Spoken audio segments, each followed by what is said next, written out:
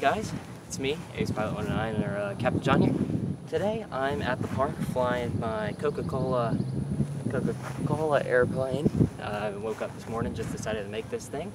I have a face, guys. I know I'm not at 1,000 subscribers, but that doesn't really matter because I'm trying to make better content for y'all, and hopefully in turn you can get me there, because I'm kind of tired of making the same old stuff, and it just helps when you can see the person who's making all this, and it will allow me to make a wider range of videos for y'all to help you starting or just enjoying aviation. It's the best hobby, and I'm here to try and spread it. So yeah, that's why I decided to finally do this.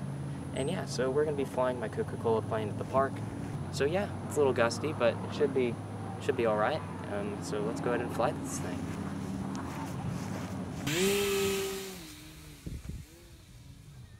Oh, it's very touchy on the pitch axis.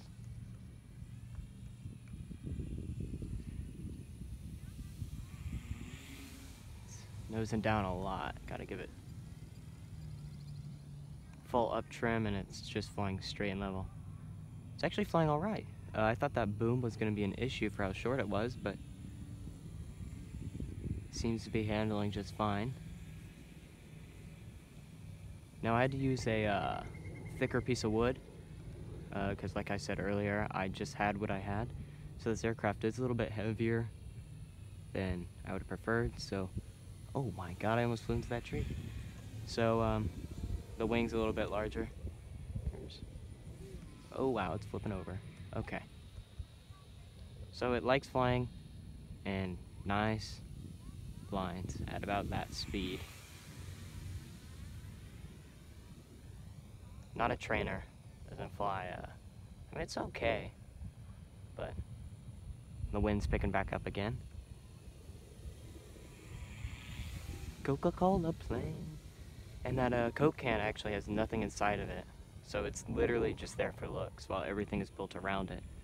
So this aircraft is pretty wasteful when it comes to weight and using space, but it looks cool. So for what it is, it ain't that bad. Let's try and land. There we go. Oh, looks like I'm only gonna get in one flight. The motor popped right off. Alright, well, the Coke can plane didn't fare too well in the landing. It was full up on that landing, and I probably could have some more pitch control, but it did fly okay for the aircraft itself. This boom probably needs to be extended 3 or 4 inches, and I bet it would fly perfectly fine. Fortunately, only one flight today. It's starting to rain, so I gotta get out of here. So everybody, thanks for watching. Comment down below what you want to see next. I'm thinking about building another high alpha type aircraft. Not too sure what I'm gonna do there, or a delta wing. But subscribe, and if you want to see more face videos, let me know, because I know I like doing this better because you can see me. So yeah, hope you enjoyed and have a wonderful day or evening or whatever. Thanks for watching.